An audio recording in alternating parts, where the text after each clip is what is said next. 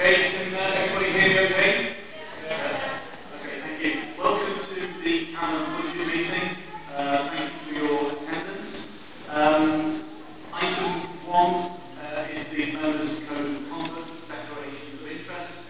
I'd like to move a block declaration of interest for all members of the Cabinet who are for all school governors in relation to item 12, the school's budget 2013-14.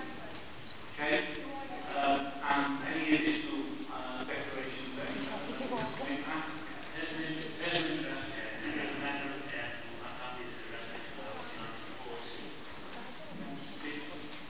Any real declarations? No? Okay. Minutes from the last meeting. Can I have your agreement to sign the minutes? Agreed?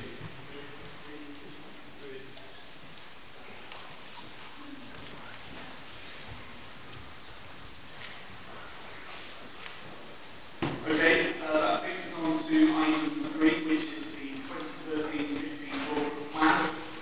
This is the new corporate plan for the authority which sets out the priorities and key objectives over the next 3 years.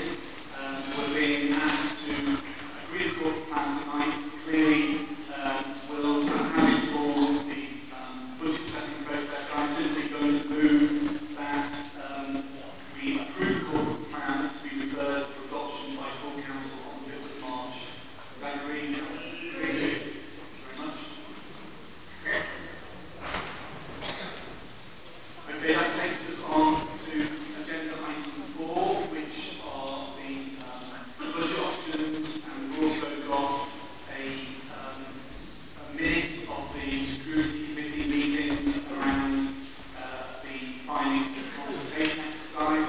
I'd first of all just like to acknowledge the hard work that's gone into the consultation exercise and thank members on scrutiny committees for all their comments, which we've taken on board and considered seriously. And I'd like to also thank all members of the public who took part in the consultation exercise. So I'm simply going to move that we note those reports. Is that agreed? Okay, that takes us then on to the next item, which is item 5, level of general fund balances for 2013-14. The reports before you clearly inform that we have robust balances for next financial year.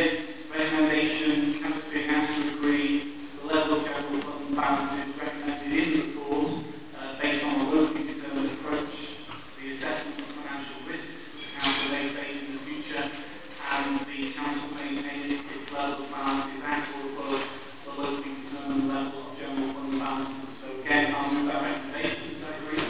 Thank you very much. Okay, and that takes us on to item 6, which is the revenue budget for 2013-16. Clearly, this is the main item for this evening. We have a detailed budget resolution, which I hope can be circulated to members of the audience. That will take place now. Of course,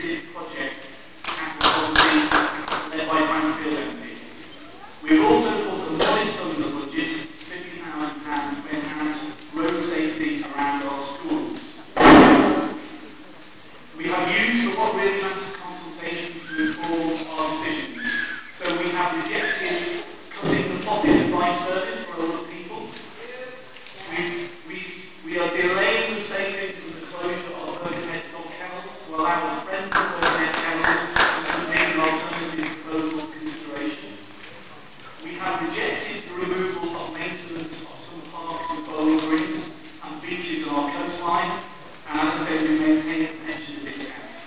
However, we have had to make some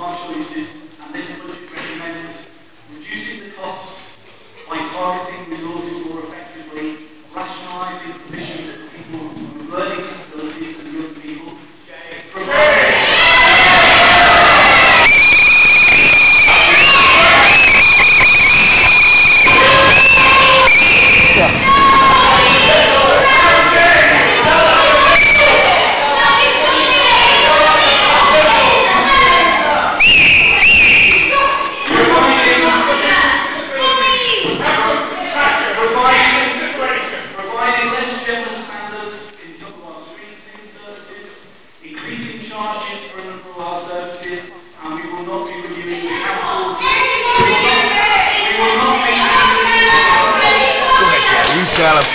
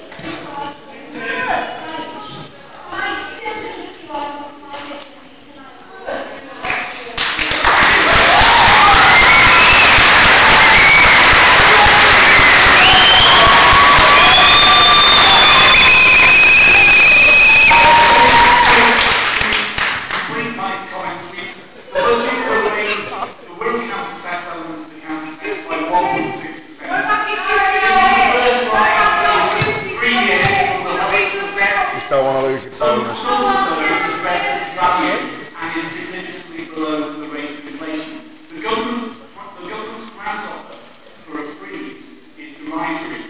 We would have to find an additional 1.3 billion in savings when the grant ends in 2015-16.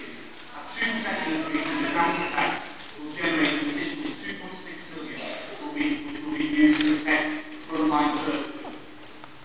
Our recommendation includes our commitment to continue to lobby government for a fair assessment for Wirral while we address the urgent financial challenge that remains before us. And I call upon the leaders of the other two groups to support us in this lobbying work. I believe this budget fulfills our promise to reduce frontline services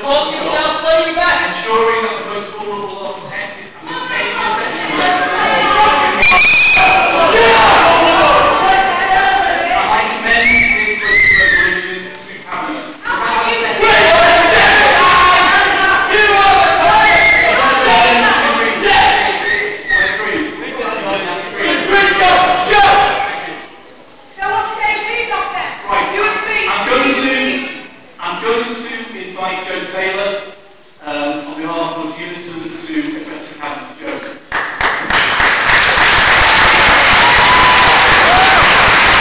Joe.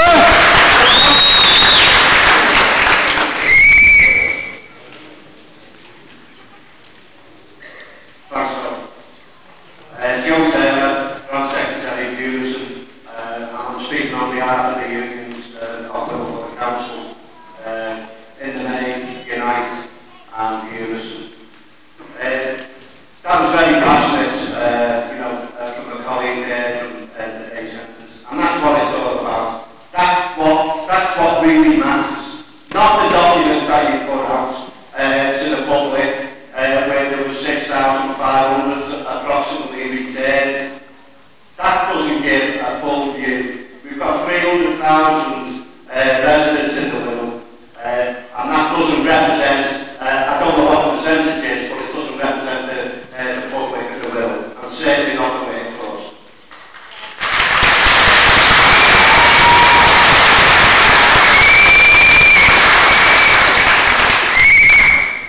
I will agree with you on a few things, Phil. The settlement was absolutely awful from the Tory, Lib Dem, whatever you want, on them government. It was the worst settlement in the country, and we know where the blame should lie. It should be lying with the Tories. It should be lying with the Tories. Get them out of power! It's a brutal, savage attack on frontline services, on budgets for local governments, and certainly for that Wirral. We know where the blame lies, and we will remember that. Don't be worried at the general elections.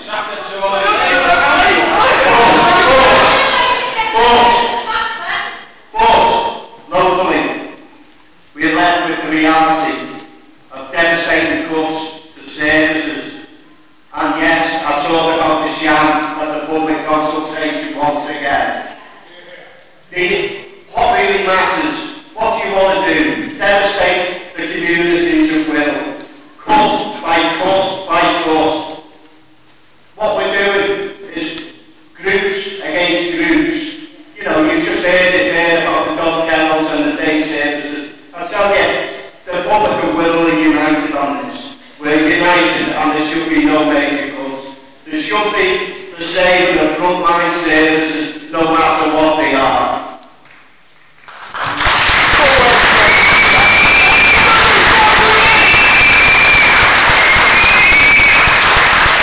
I'll tell you what really matters. The most wonderful people in our society.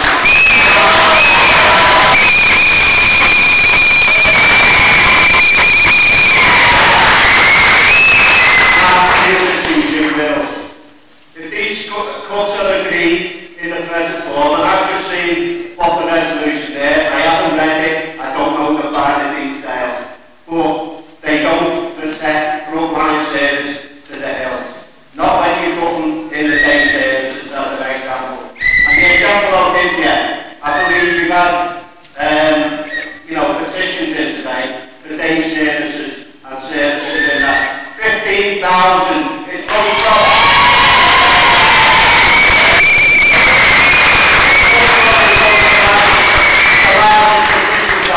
in my time in the trade union within this council, 15,000, it doubles. It actually doubles the public response into all the questions.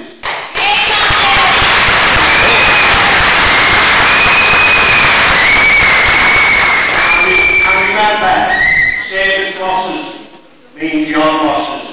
Job losses mean service losses. They go hand in hand. Let me come on to my next point, and it's the opposite attack on terms and conditions. Terms and conditions of the workforce. We have, as the trade unions, we will continue to discuss issues with the authority. We haven't walked away from any talks. We've been in those talks for 3 months. But what we don't want to see is the contractual pay of our members decimated. That's their pay, and they're entitled to that pay.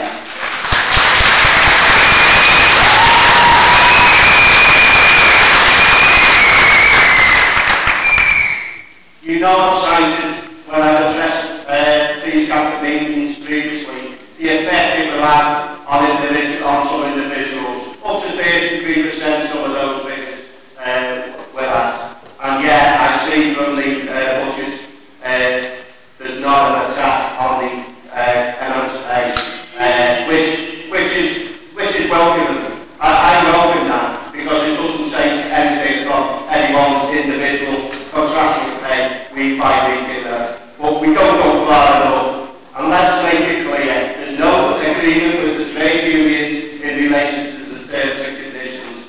We believe we've put alternatives forward. We believe there's pots of money within this authority. And first of all, let's start by getting rid. Let's get rid of the consultants and the advisors.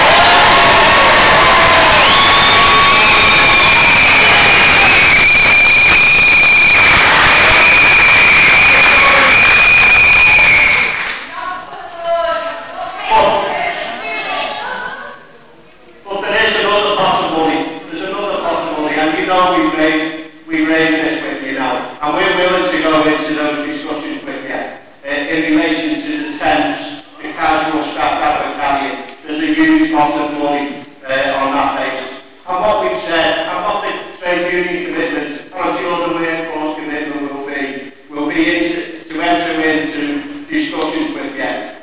Discussions to make our services better, to make them a centre of excellence. With ACSI involved and with the officers of the authority. But by cutting pay and conditions, you don't get the workforce behind you. It's another hurdle like we've got across. And I say to you, we will get the services. We'll get the services up to scratch. We'll have excellent services that are provided by an in-house workforce.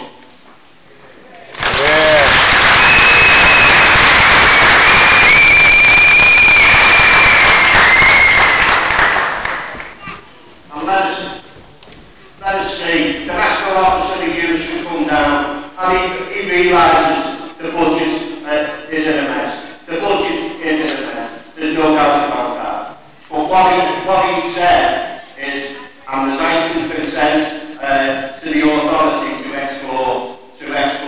And I hope the commitment is there to explore. And if that yields any savings, I hope you put it against what we said originally, against the attack on the workforce on that basis.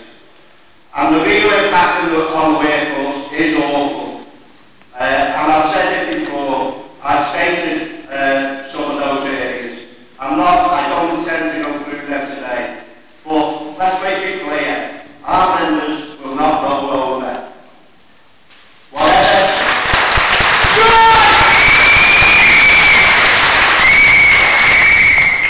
Whatever is agreed here tonight at Cabinet to go forward to budget, we are committed to go back to our members